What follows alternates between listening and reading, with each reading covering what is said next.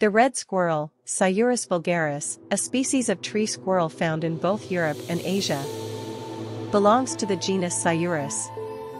The red squirrel is a rodent that lives in trees and eats mostly plants.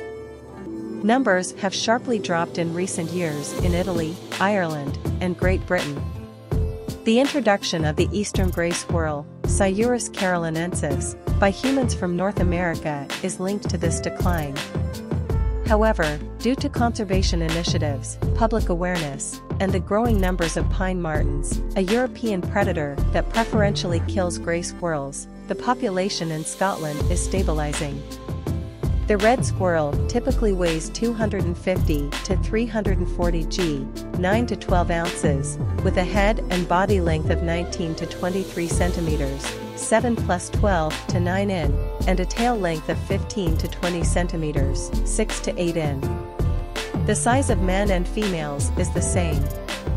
The eastern gray squirrel, which has a head and body length of 25 to 30 centimeters, 10 to 12 in, and weighs between 400 and 800 g, 14 ounces, and 1 pound 12 ounces, is slightly larger than the red squirrel. The squirrel's long tail aids in balance and steering while dashing along branches and jumping from tree to tree. It may also keep the squirrel warm while it sleeps. Like most tree squirrels, the red squirrel possesses strong, curved claws that enable it to scale thick branches, wide tree trunks, and even house walls. It can leap gaps between trees because to its powerful hind legs. The red squirrel can swim as well.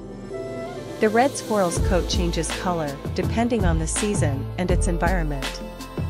Various coat color mutations exist, ranging from black to red. In various parts of Europe and Asia, varied coat colors coexist within populations, much like how some human communities coexist with diverse hair colors. Red coats are most prevalent in Great Britain. The squirrel always has a white cream color on its bottom. The red squirrel sheds its coat twice a year, changing between August and November from a lighter summer coat to a thicker, darker winter coat with visibly larger ear tufts, a key characteristic of this species.